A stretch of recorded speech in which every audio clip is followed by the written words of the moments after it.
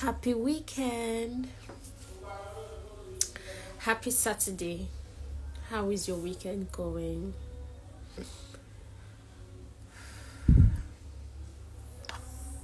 Welcome. Thank you for joining us.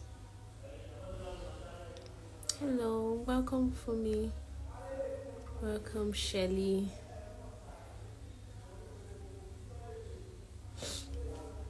You need to send me a request so that I can add you. I don't see any requests. I don't see that you sent a request.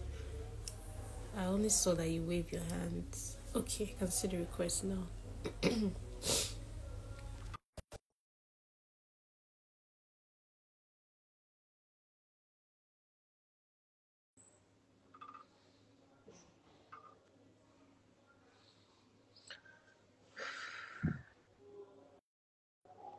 I've accepted your request. I don't know why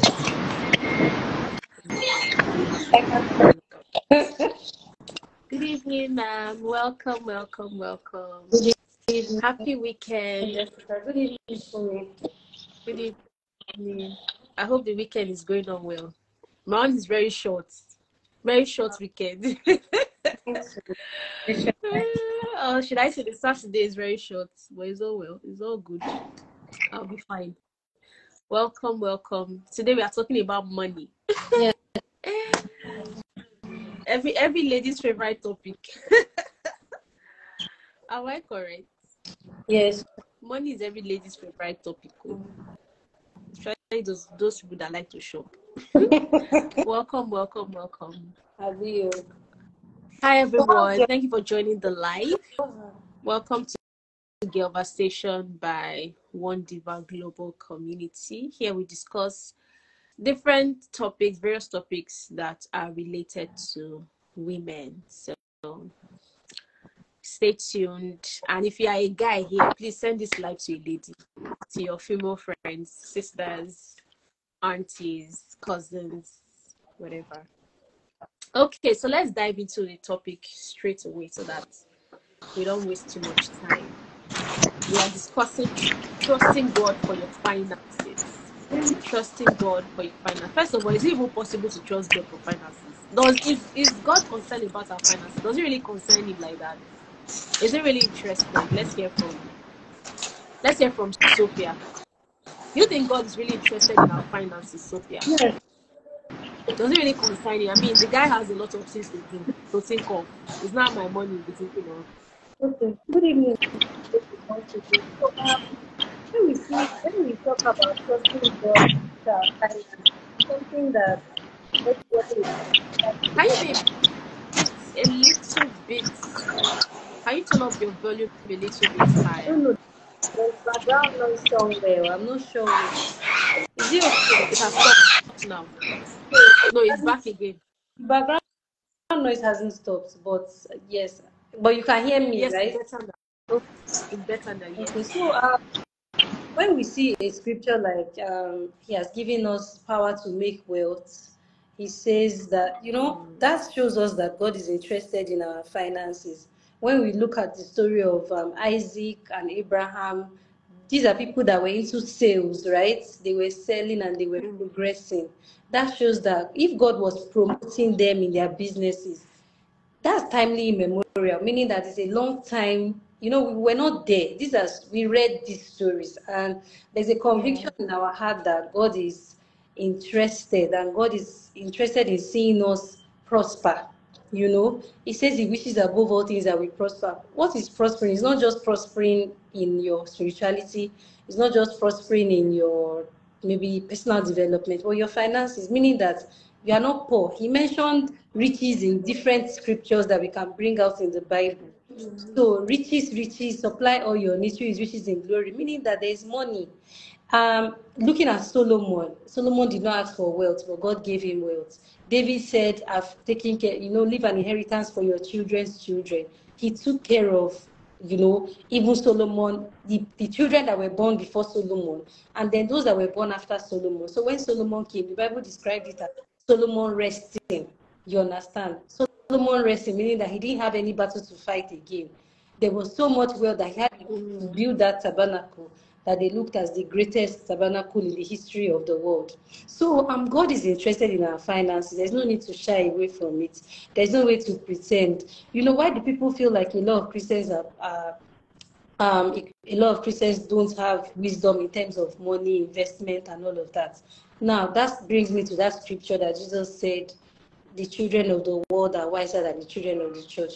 We'll talk about that later, so let somebody else take over.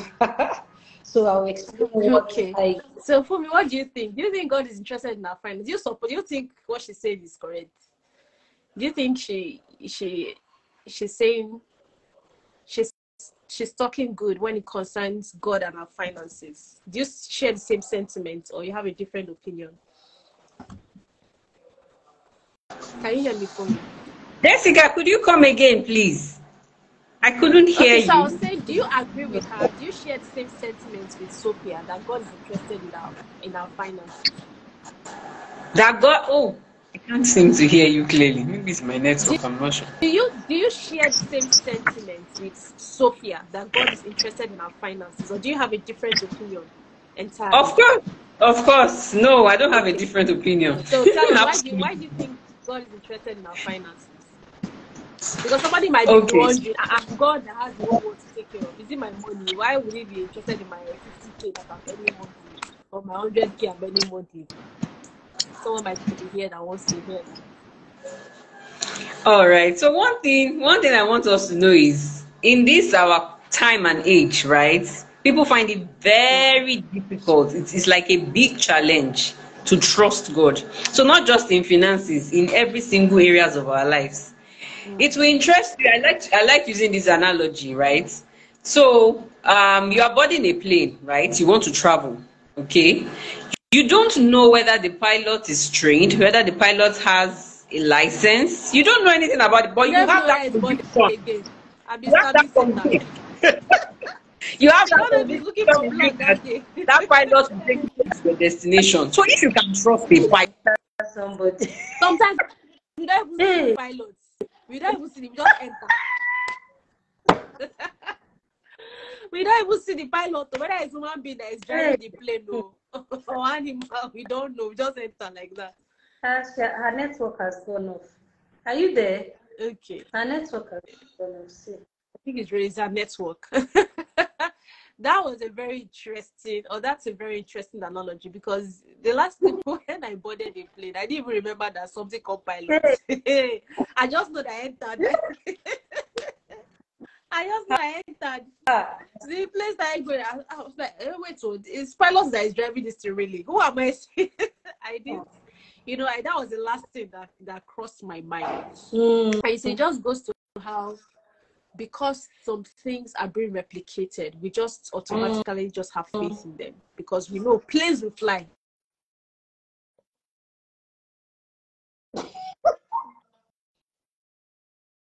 So yes, you can believe the pilot can. He has never Exactly. failed. There are times we know we've asked, maybe Mm. you've even just thought about something in your heart. You've not even prayed it, and God gives you the answer. Why don't we remember all those Mm. times? And then say, if God has done, God did this thing 2 years ago. If God picks me, this thing, if God can do this, then he can do this one. Why is it that we always forget? We always forget the faithfulness of God, and you just say, hey God, how will I do this? How will I do this? How will I? Even sleeping and waking up is even a miracle, because some people did not sleep and wake up. Yes, some people slept and didn't. So why do you think Christians, because this is a Christian community and then we cater to Christians, right? Also, if you're not a Christian, you're also welcome to join us. But why do you think Christians have that challenge in trusting God, especially when God has been faithful? He has always been faithful. Why do you think we always get into the space of disbelief or distrust to say, hey, how will I do this now? Talk to us. So I'm thinking, it's like you have a box. You like a box. Some like you now you're a makeup artist. You have a box. For example, you are going to do a bridal makeup. You go with that your big box. In short, when I saw one of them open their own, I said, is this what you people carry? Hey. So imagine how the makeup artist is you know, making sure that there's no child that will just come and fall, that you know what can happen to your goods. Ha! Oh, sorry for me. It's So you know what can okay. happen to your Try goods. to join in again. You know what can Try happen to your goods, then you know how you take that box very seriously. That's how people are. We have different boxes that we have segmented in our lives, that God cannot come near this part. You know, this is part of the foundation. If you sorry,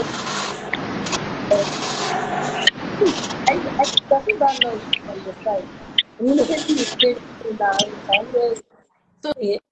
Sophia, your volume has gone low. Can you increase And a bit? it's still loud. Okay, Funny. so I Okay. can hear you now. Yes, so okay, before Fumi takes over. So now when you now segment, you know, inside that your makeup box, that big one that they go about to do all those professional whatever, they now segment the part that okay, this one like where you have all those eyelashes and the rest.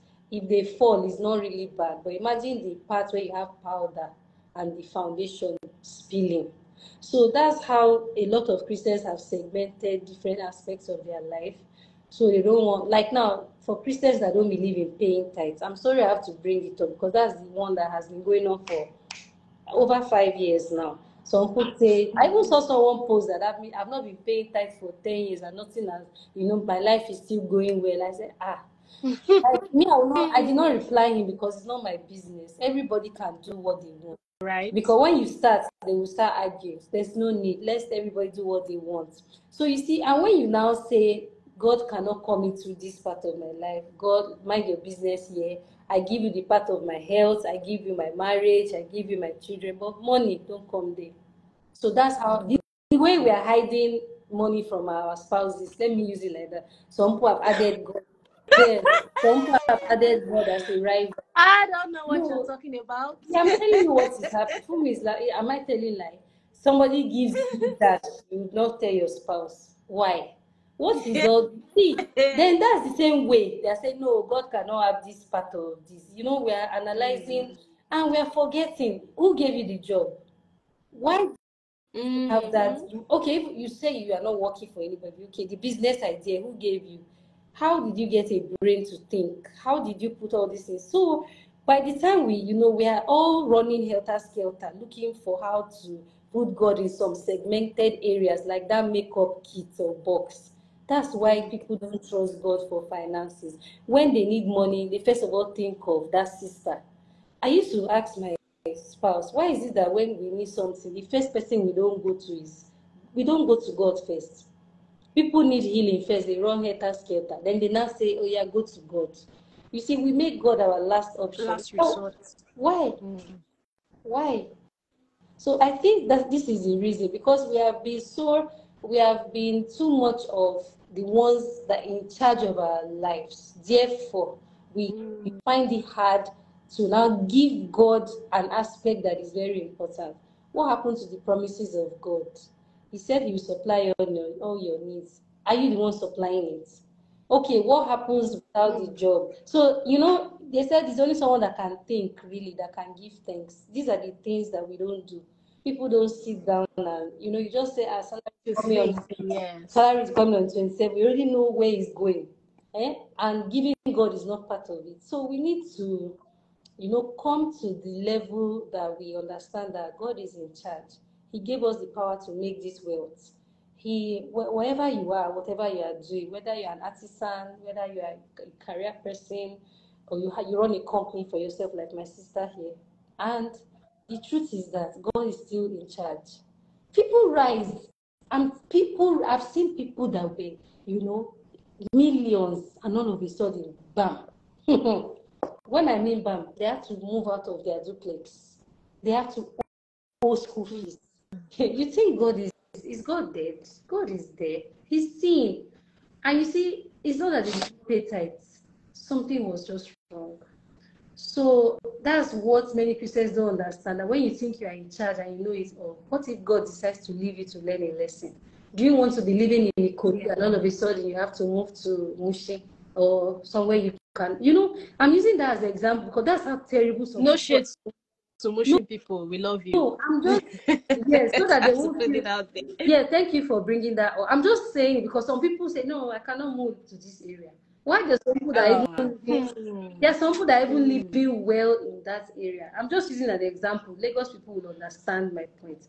For someone that they say, he was living in so and all of a sudden you are now, that's how it looks. But what people don't get is, are you giving God every part of your life? And when it comes to money, because we have to trust God. You can pray about everything. Don't bring them here now. Don't do that.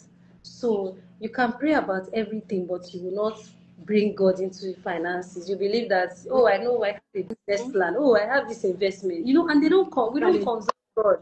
Everybody just said, everybody's investing in so business. You run there. See, please go so that they don't come here. Sorry about that. So everybody's investing in this business. You run and join them. Everybody, all because you think you think your expertise is the one that's been keeping you. How? Who told you so? Like you mentioned that people sleep and don't wake up. Is it a lie? It's not a lie. What is the thing that made you wake up? Your alarm? Or you are sharp Oh yeah. my body has mastered 4 a.m. Who said it? There's nothing like body mastery. Only the grace of God. So it's very important for us to understand that trusting God with your finances is non-negotiable. What God said you should do. When they try to, let me hurry up and hand over. They try to manipulate Jesus, right? By saying, hey, they said this or this, and what did Jesus say? Give unto Caesar that which is Caesar. People want to dodge paying tithes. People want to dodge paying taxes. But Jesus came because they will say there's no scripture that Jesus said we should pay tithe. Why did he say give unto Caesar that which is Caesar's? Because Jesus himself knows that they wanted to use a cunning means to make him say don't pay taxes. But he said no. And he answered them. He said, give unto Caesar that which is Caesar. So there's no argument here. Obviously, that means that if God says you should pay tithes, pay it. If they say you should pay taxes, pay it. And then trust me for the rest. That's all. There are simple answers, but we want to argue. We want to dwell on, what this pastor said. Hey, what they are doing with the money. You say they are buying car with your money. Were you there? And I used to wonder, who told you? Were you there? You were there when they withdrew your money from the church and took it to buy house. Were you there? So these are the misconceptions that we have as Christians, that we have chosen to buckle up the finance in one box and say, no, anything finance, God is out of it. I'll give offering. I'll give to the poor. I have people that say, I give to the poor. I give when I see people in need. But forget sure, those men of God, they are taking out. You don't know that some poor, they are what are they called? They are clay soil. Hey, what's that soil that does not produce fruit? You don't know that there are some poor people like that. You just be putting money on baskets. So you are pitting them that giving based on sentiment. This person is poor. Meanwhile, you are dropping your money on clay soil. You're not dropping your money on fertile ground. So all this sentimental, I'd rather give my money. So I see a lot of that question. I will go back to tithe. I'm coming to Fumi now so she can finish the aeroplane analogy. So we see I see a lot of questions like that on Twitter. Then we say, so I have my tithe. Yeah, I have my money. Should I give tithe or should I give to this beggar on my street? I'm like, are you joking? You want to give God's thing to beggar? Who created you? Created the money? Created the beggar? You want to carry? You are being sentimental. You will just go and carry your money now. Give it to a channel that will block that money forever. But the thing that's what a lot of people don't know. These things are spiritual. You don't just look at people and say, this person is suffering. Let me carry my tithe and give the person. You will just end up blocking your channel of blessing. So we really need to be careful out there. It's going to be ready for us. Fumi, can you hear us? Our network has struck again. I think our network has gone off. Okay. Again. So it's really important that people know. So let's talk about tithing and then we'll go back. I like the fact that you even brought that up, right? So when we talk about tithing, you're not giving to your pastor. First of all, if you do not tithe, you're not obeying God because it's in the Bible. But they don't want that. Tithe, then you are disobeying God. You are disobeying. It's the same thing as saying God is saying don't fornicate, right? And you are saying, okay, yes, God has said I should not fornicate, so I'm not going to fornicate. If you go ahead and not pay tithe, it's the same thing. You are committing sin. But it's the thing that when it comes to money, people want to try to sagalo everything. It's my money. I worked for it. You work for it. Have you seen people in the hospital? Ha. I went to the hospital the other day. If you see this man, old man, no. So we can even say, oh, he's an old man, and maybe he's even just enjoying pension or his grandchildren are even taking care of him. This is how they hang his leg up like this. With this, is it POP that they used to call plaster? I say, hey, this is somebody's husband, father, grandfather. In the wheelchair, he looks so helpless. He looks so helpless. I'm like, this life, what different kinds of this one they hang in the hand, the other one, different kinds of things. I'm like, God, look at somebody's health. So you stand there and say, hey, it's my money. I work hard for it. I work hard for it. If they remove oxygen from you, that's the end. Oh, sorry. If they remove oxygen, it's okay for me. Just keep trying to join. I would let you in. If they remove oxygen from your body like this, I hope you know that that's the end. All this is my money, my strategy. By the time I do one or two things, I know how to make my money. This life. Do you know have you ever there was a day I was so ill, I could not bend. I could not stand on straight. I was bending. I said, me, a full-grown adult like me, that is supposed to be somebody's mother by now, bending like an old woman because of sickness. Wow. So what I'm trying to explain is that there is no what's the English? I don't know the right word to say. There's no action towards this thing. You can't action your way out of it. So you don't know what's going to happen. So we're not even saying that you should give tithe because you want to try to bribe God to keep you alive or to bribe God to give you money. You are giving tithe because first, it's the word of God. You have to obey it. Second, God gave you that job. So the way how you honor him is by letting him say, CEO, this job you gave me, this is what they gave me. He's just asking for 10% and you take 90. How greedy can you be? He said, give me 10, you take 90. You see your eyes see entries and 10 again. Your eyes see entries and 10 again. You know, he says, take 90, give me 10. Out of the 10, he's almost saying, if you give me this 10, I will open the doors of blessing for you. He's not saying, give me 10 and then let me go and flex. He's even saying, this 10 you have given me, I will open the doors of blessings for you. And blessings will not really come in. Okay, somebody's not going to now drop the 10. Because that's what people think. By the time I give tithe of 1 million now, by the time I get out of my house, somebody will come here and say, I've dropped 2 million. You can know. The blessing can come in form of ideas that will replicate that money. The blessing can come in form of favor, that connections that people bribe their way to go through. You just enter and they say, this man, there's something about to come, let's help you. The blessing can come in form of no harm comes to your family. Exactly. Things that kill people, things that make people cry, things that make that when people go through it, they will just die. It happens to your family and you people scale through it, no smell, nothing whatsoever. The blessing can come in different ways, but we have people that say, I give my tithe and nobody should give me money back. There's nowhere in the Bible where it says, give your tithe, they're going to give you money back. The Bible says, bless, I will open the door of blessing. Blessing is anything. You see? So, blessing is anything. The first iPhone I ever used, God used two people to pay. The first iPhone I ever used, somebody said, we heard that your phone was stolen, you have to take money. And we heard that your phone was stolen money. But I keep saying it. But the gala I ate on the road, the smoothie I ate on the road, I swear I ate on the road to go and buy the phone. Everything was catered for. That's a blessing. Exactly. It's not when somebody give you money and you pay tithes 1 million, so somebody now call you and say it happens also. It happens like that, but take your mind off because I gave God money will not come back. Do you know what long life means? Long life and prosperity. Good health. Good health. They don't know that you go through challenges and people will be asking you, you are glowing, no? Are you in this Nigeria that all of us we are in this Nigeria together? You're right. And you just be people looking gloomy, looking sad, but you are looking happy. It's not like you don't have your challenges, but because of the blessing of God upon your life, people are looking at you like this one, no, they suffer, this is they suffer.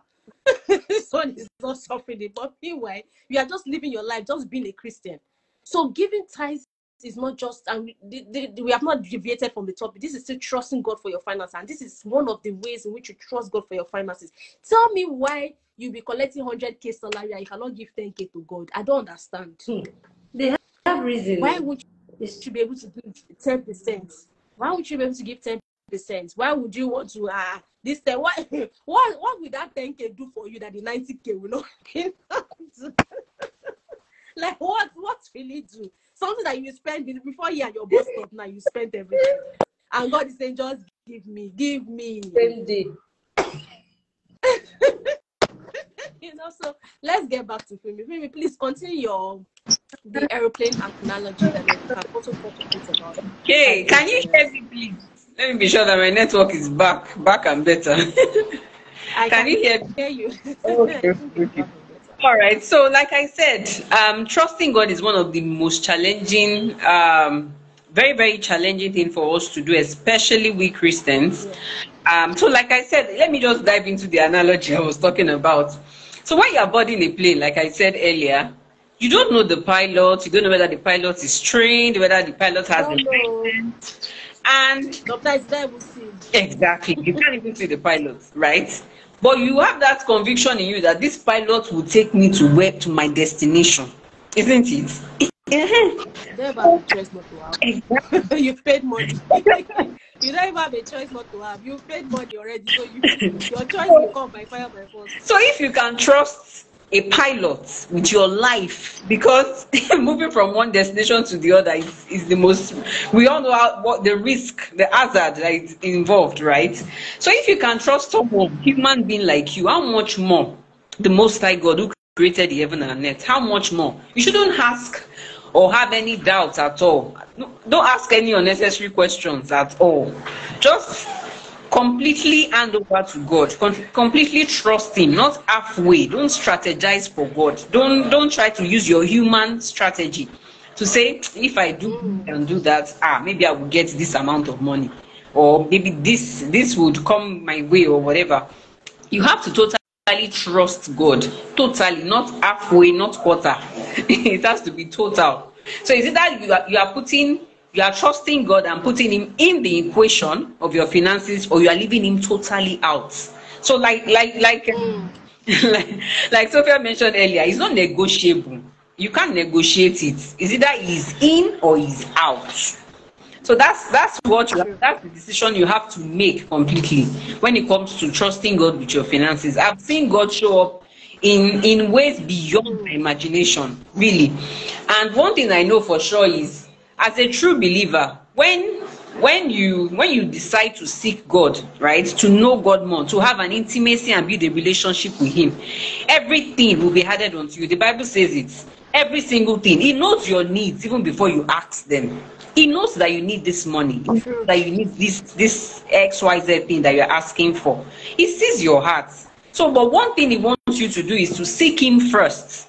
Seek Him first. Don't make your relationship with God transactional, right? If I pray to God and I get money, then I'm able to pay my children's school fees, I'm able to pay my house rent, I'm able to flex, I'm able to buy the latest car. No, it can't be. It doesn't work like that. It doesn't. So those are the questions we need to ask ourselves. Is my relationship with God, is it transactional? Am I really serving Him who He is? Do I really love Him for who He is?